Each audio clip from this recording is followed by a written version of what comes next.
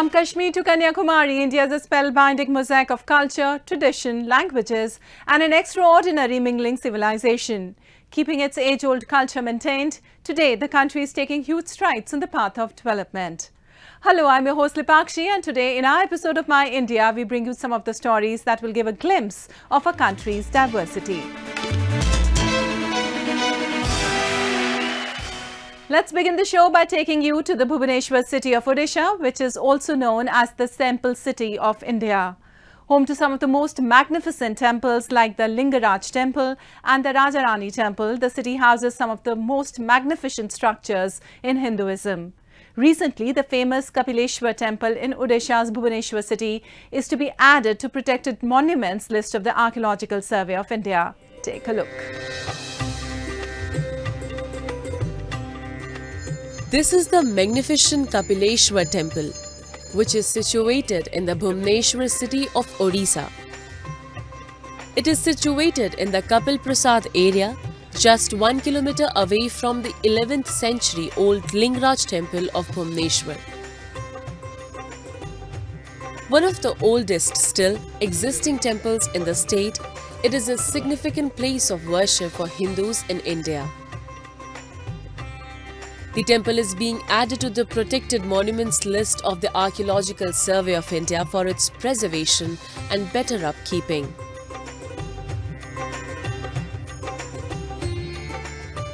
एकाम्र क्षेत्र में इस मंदिर का बहुत खासियत है और सर्व पुरातन मंदिर है। आप ये जो मंदिर दिखाई देता है 5th सेंचुरी का मंदिर है। कपिलेंद्र देव ये जो मंदिर आप दिखाई देता है इसका रिनोवेशन किया है, लेकिन हमारा ठाकुर जी जो कपिल मुनि एक कपिलनाथ और इसका और एक नाम है कपिल मणि, ये 4 युग का ठाकुर है।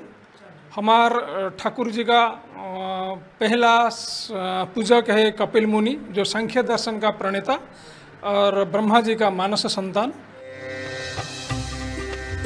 The 5th century old temple was renovated by Gajapati Kapilendra Dev in the 14th century. The temple is well known for its exquisite carvings and gorgeous architecture, which are the specialities of all centuries old Indian temples.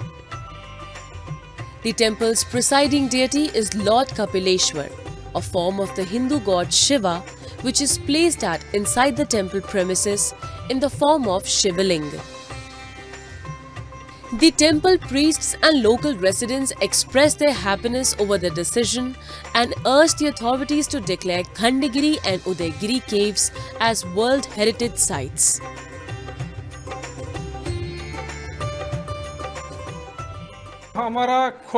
हमारा जो आदरणीय सांसद लफराजिता सडंगी इसके पास हम गए 1 साल पहले और इसको हमें सब हिस्ट्री बताया। वो इतना प्लीज हो गया कि वो मोदी जी को खुद कहा और सेंटर का जो संस्कृति मिनिस्टर है इसके पास गया और वो तुरंत पदक्षेप लिए और 2-3 बार वो मैडम हमारे यहाँ आए दर्शन जी के लिए। वो इतना प्रसन्न हो गए ठाकुर जी के पास, वो हमको मैडम हमको अवार्ड दे कि 1 साल के अंदर अंदर मैं इसको एएसआई में अंतर्भुक्त करूँगा। The Kapileshwar temple is a fine example of Kalinga style of architecture, which is known for its elegance and simplicity. It is a well-known tourist destination that attracts visitors and devotees from across India and the world. The dominant feature of the temple is the 60 feet high temple and its adjacent pond surrounded by stone steps. The temple is a satellite of the main temple in Bhubaneswar, the Lingaraj Temple. हजारों मंदिर और ये मंदिर में फ़र्क है, क्योंकि ये सबसे भुवनेश्वर में सबसे पुरातन मंदिर जो है उसमें से एक है। लिंगराज मंदिर से भी बहुत पुराना है।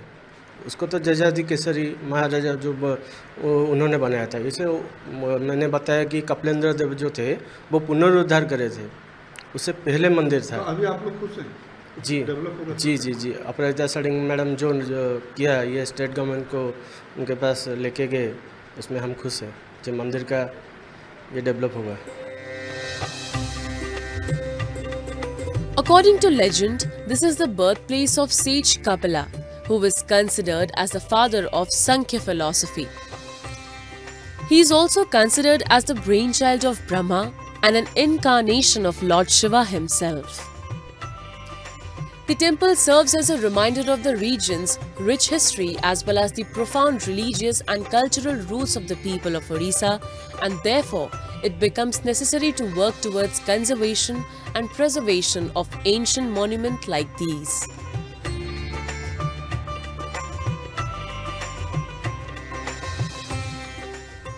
Ingrained with the values of religious syncretism, India is known for its diverse culture and spellbinding traditions throughout the whole world. It has always been the land of Sufi saints who have not only played a key role in combining various religions, but also have emphasized an inward search for God and inherent generosity in humans. So today we take you to the shrine of Sufi saint Hazrat Tawakkul Mastan Shah in Bengaluru city of Karnataka, which has served as a pilgrimage site for people coming from different religious and ethnic backgrounds across the country. Take a look. The shrine of Hazrat Tawakkul Mastan Shah is one of the most revered pilgrimage centers in Bengaluru. Situated in a bustling city known to be the Silicon Valley of India, the shrine attracts devotees coming from diverse religious backgrounds and marks a rich history going back over 200 years. Hundreds of devotees comprising men, women, elderly and children come here to offer special prayers at the shrine. सभी एक ही है, मनुष्य जन्म एक ही है, इसलिए भगवान भी एक ही है, वो आदमी अलग अलग किया है, सभी एक ही है, इसलिए हम हिंदू है, इसलिए एक हफ्ता को एक बार ये मस्जिद को आता हूँ। मैं बहुत साल से आता हूँ, अभी नया नया पुराना कम से कम 10 साल से आता हूँ। आना पड़ेगा, एक हफ्ते को एक बार आना पड़ेगा, लेकिन एक बार आने को कुछ नहीं होता है, आना पड़ेगा एक बार को, एक हफ्ता को, एक महीने को इधर आना।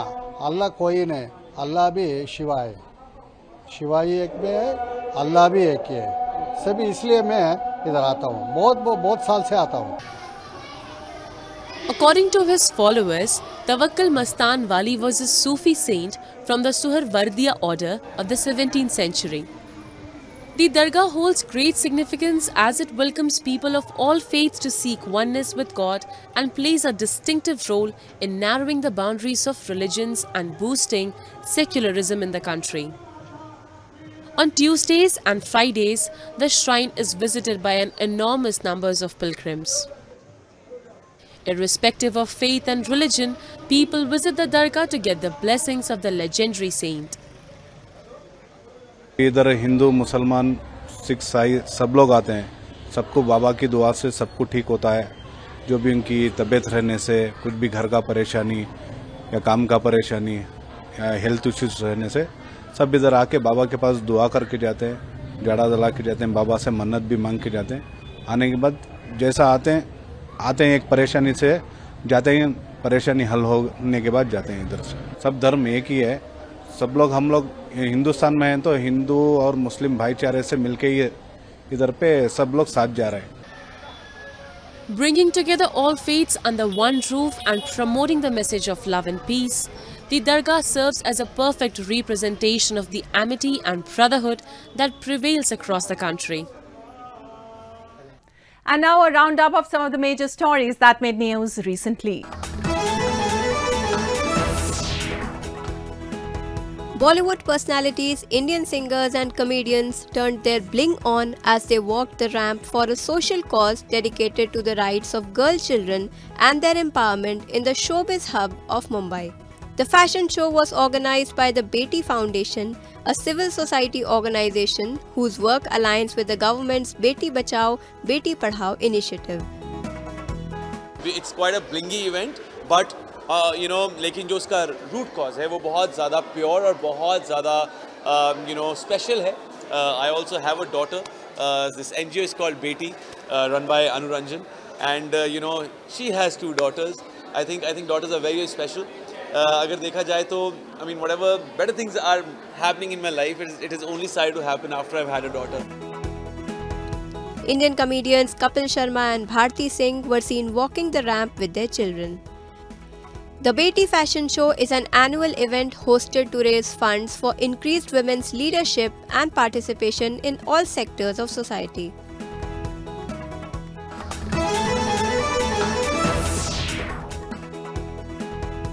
Women in India's western Rajkot city celebrated International Mother's Day in a unique fashion as they participated in a walkathon or walking marathon while wearing saris. At least 500 women wore bandhani and patola saris, which are traditional Indian prints, and participated in the event, which was a joint effort by Gujarat Police and several event organizers. All the women in the morning were dressed up and just to celebrate motherhood, and the best thing about this was a huge strength of women empowerment was seen, and which created a great impact. The participants also showcased a dance performance with the aim to promote inclusivity of specially abled children. Mother's Day is celebrated around the world on the second Sunday of May.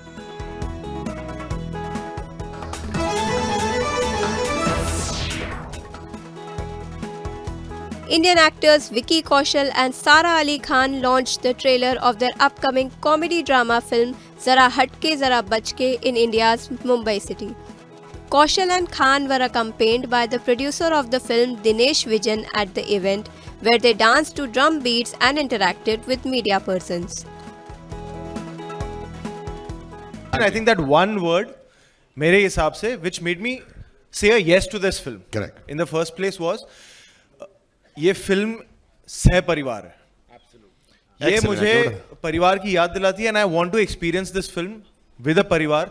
हमने shoot की है with the Maddock परिवार and with our wonderful co-stars, जो हम एक परिवार ही बन गए थे. Directed by Lakshman Uttekar, the story of the film revolves around a couple who lives in a joint family, file a divorce, and series of events that follow. The film will release in theatres on June 2nd.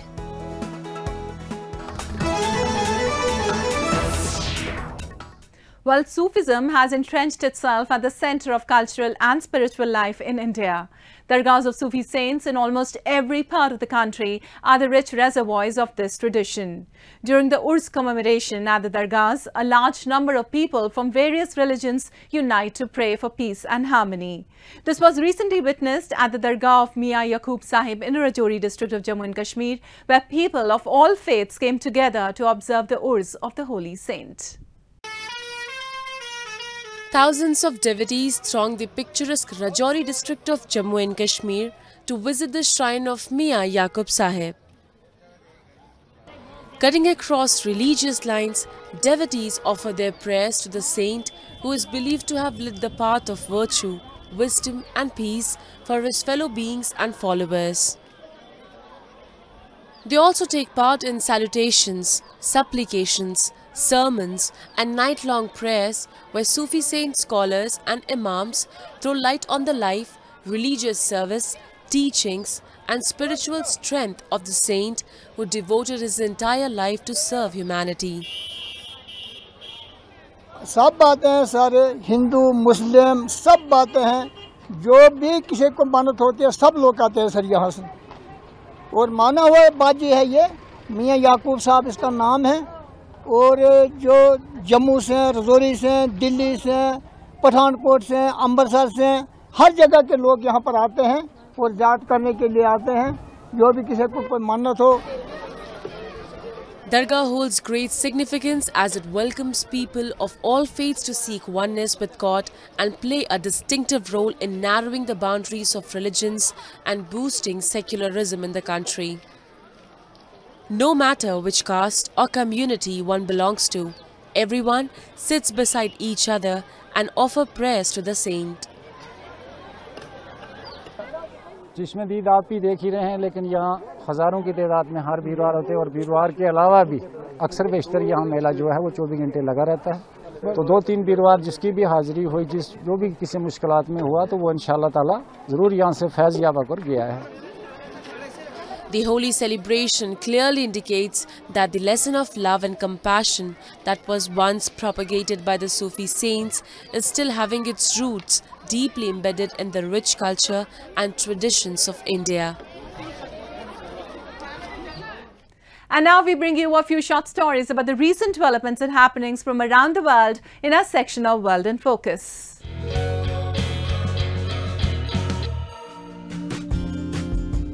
From sea creatures to mummies and citadels, different shapes of sand sculptures take over a public beach at Egypt's coastal city of Alexandria as artists and students compete in the Sand Sculpture Festival.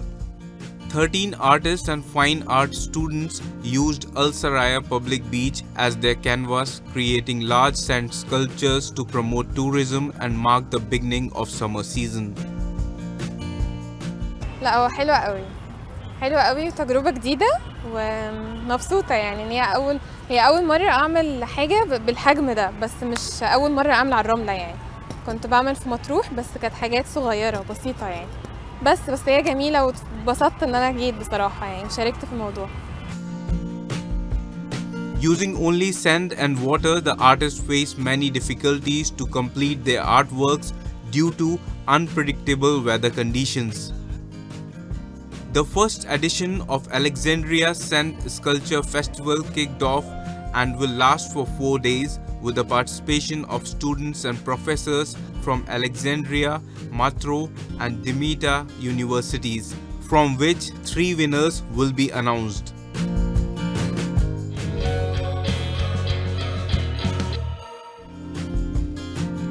For the past 2 years, Jordanian man Ahmad Al-Zawara has been collecting discarded items like air conditioners and televisions, using them to create artistic installations which he displays outdoor.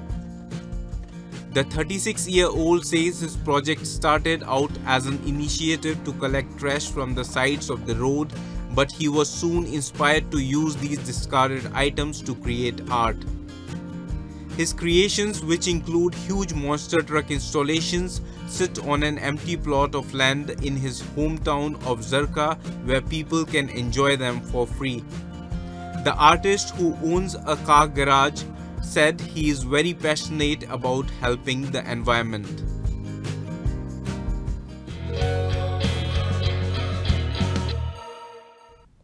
From the bustling streets of Mumbai and Delhi to the tech towns of Bengaluru and Hyderabad, and from the serene shores of the Bay of Bengal to the habitations in hilly Himachal and Kashmir, India is pulsing with renewed vitality. A new India under a committed Modi government is racing ahead with an unmatched pace of modernization. Is India set to reclaim her golden sparrow status? Join us as we take a deeper look at the policies and people behind India's rise as a global leader. India surpassing China to become the most populous country in the world could be another blessing for the world's fastest growing economy. With a median age of just over 28 years and a working age population of over 900 million, India has the biggest workforce in the world. Even more significant is that this demographic trend will remain more or less the same in the next 15 years. A period that is being anticipated as the most crucial phase for India. India, which is making great strides in all aspects of the economy, is going to benefit immensely from this demographic dividend. India's young, ambitious, and innovative pool of talent is already driving her economic growth faster than any major economy in the world. Experts believe that the addition of an even younger workforce will provide further momentum to its economic growth.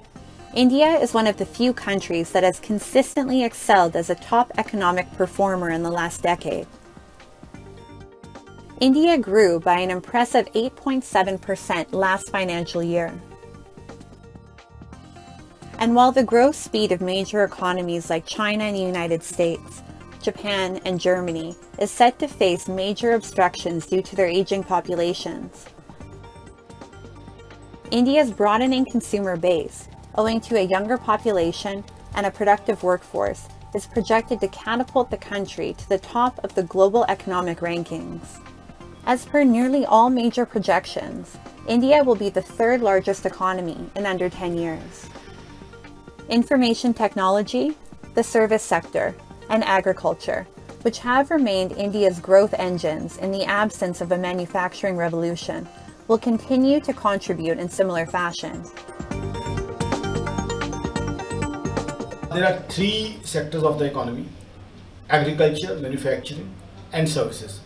Till now, services has been the main sector which has been a major contributor to the GDP of our country. Apart from that, consumption and demand. The consumption and demand, which we have the great Indian demand story, has been leading Indian economy, the growth of Indian economy. On the other side, the Indian manufacturing sector, which is now taking off in a real sense, will be the trump card during this fourth industrial revolution. Observers say India's predominantly young working-age population, which is projected to expand even further by 200 million in the next 3 decades, can and will play an important role in India's manufacturing capacity. One aspect that distinguishes present-day India from India of the previous century is that the young Indian population will not face challenges in accessing basic necessities and will have all the benefits of a well-developed infrastructure. They will be in a much better position to seize the opportunities effectively. From ensuring swift poverty alleviation to regular tap water supply in even the most remote of areas, from the nearly complete eradication of open defecation to endeavoring to provide clean fuel to people at the lowest rung of the ladder, the government of India has fulfilled the fundamental necessities to ensure her people a competitive position in the pursuit of becoming the best in the world. Many people still below poverty line, so we have to provide them all the services, because what we are targeting is inclusive growth. The growth must reach till the last person. According to a jointly compiled report by the United Nations and Oxford University in 2022, which referred to Indian achievements toward poverty alleviation as historic change, as many as 415 million people emerged from multidimensional poverty in a 15-year period beginning in 2005 to 2006. A subsidy on LPG cylinders in rural areas has not just enhanced the quality of life of India's poorest citizens, but is also contributing to the country's sustainability goals and her net zero targets. 110 million rural households in India were receiving tap water by January of 2023, a significant rise since the government launched Mission Jal Jeevan in 2019 to provide all Indians with tap water. India will indeed become number 3 in terms of the global ranking of GDP as a country. It will reach there. So for instance, if you look at certain kinds of infrastructure which play important role in people's lives.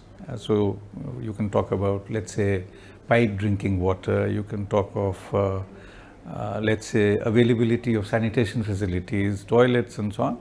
Clearly, the numbers are there, they tell you that our performance has been reasonably good.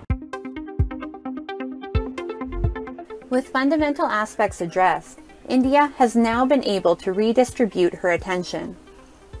India is now investing in human capital and skill development. Today, India is in a position to harness the potential of her massive population. As per economic observers, a skilled, dynamic workforce can further accelerate the Indian growth velocity and help her achieve the target of a 40 trillion USD economy by 2047. Pioneering efforts in renewable energy usage, advancements in space exploration, and India's efforts in infrastructure and other sectors have already established the country as a formidable force to be reckoned with. Appreciation of her business-friendly decisions and policies has manifested itself in the form of rising foreign direct investments. Her pro-people policies have garnered praise and respect of countries the world over. And when it comes to exerting additional effort, the Indian spirit knows no bounds. India is well positioned to take a giant leap forward, and there is widespread confidence that this leap will indeed occur sooner than later.